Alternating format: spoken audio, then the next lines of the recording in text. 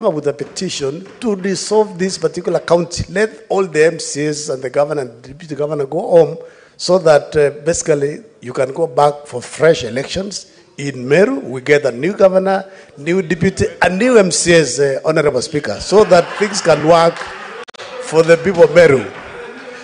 You can also decide to resign Speaker and you can run for the position, Honorable Speaker.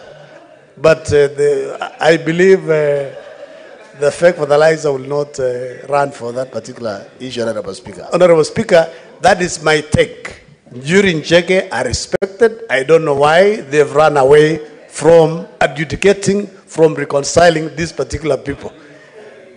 That's it. Thank you, Senator Kisang. Senator Kongo Mogeni. Thank you, Honorable Speaker. Mogeni. Hello? Yeah, Mr. Speaker, you know, we should not hit the judge so hard. You know, this constitution created an article called Article 159 on alternative forms of dispute resolution. And I want to inform senators here that even people who have committed murder have been referred to mediation, reconciliation, arbitration. So you cannot attack the ruling that was delivered by the judge because he was invoking an article that is in the Constitution. And you know, senators, you should read. Article 159 speaks of judicial authority, the power that is donated to the judge to give ruling and directions. But Speaker, I want to thank the injury check because I think injury check have seen the light. I read that they have applied to withdraw from the proceedings. And they want to allow that matter to run the full course. You know, and under Article 181, it's us, senators, who gave powers to our MCAs to initiate an impeachment. So now that the injury check, and I want to thank them because that's why we're here to deal with issues of impeachment. Now that injury check have seen the light, they have allowed this motion to run its full course. Let it be processed by the members of Meru County Assemblies. Let it come to the Senate. Can you see the Senate of Nyandarua? He's salivating. Let it be processed, Mr. Speaker. It comes here, and we deal with justice. You know, Mr. Speaker, we must respond to the issues that are being raised by the MCAs and the residents of Meru. So let the judge, now that injury check have applied to allow that matter run its course, let the judge allow it to be processed, come to the Senate, and we do what we are supposed to do. Mr. Speaker, nobody should fear the senators of the Republic of Kenya, including Governor Kaweria. If I was her, I will not even bother to go to court. If she is clean, let the matter come here. We deal with it. If she is clean, she is acquitted. If on the other hand, she has committed issues that make it undesirable for her to continue holding that office, then again she should fall on the doors of justice. So there is nothing to fear. Both ways, there will be justice. If she is innocent, an acquittal. If she is guilty, she should go home. That's why we have accountability, Mr. Speaker, in our Constitution. Thank you, Mr. Speaker.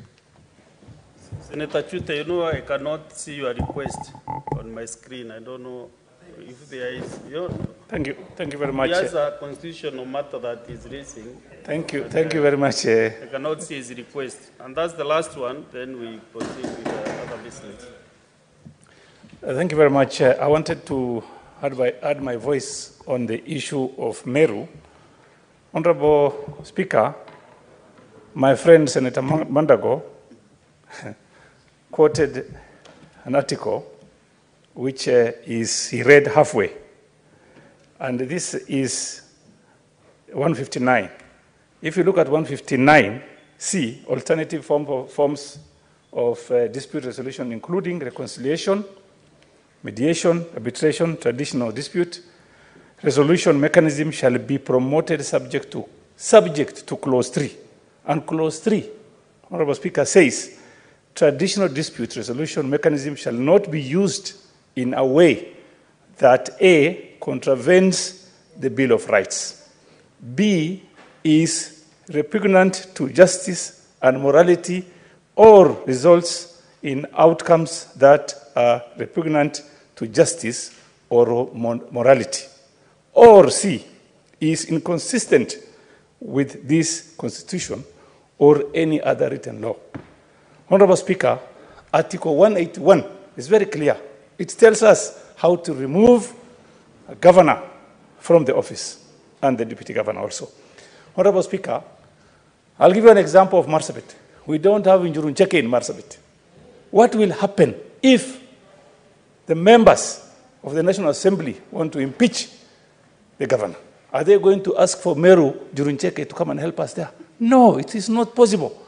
Again, Honorable Speaker, if the issue being raised by itself has some criminality issue, wastage of funds, resources, misappropriation of money, yes, it goes against Article 6. So, Honorable Speaker, I really thank the Njuruncheke for referring back that issue to the courts. And we are waiting for Governor Kawira Mwangaza here before the Senate. We are ready and waiting for her to come here. Honorable Speaker, finally, I think it is very important for us to look at the law. This Constitution, 2010, is one of the best constitutions that any person can have, especially in African countries. Let us not ignore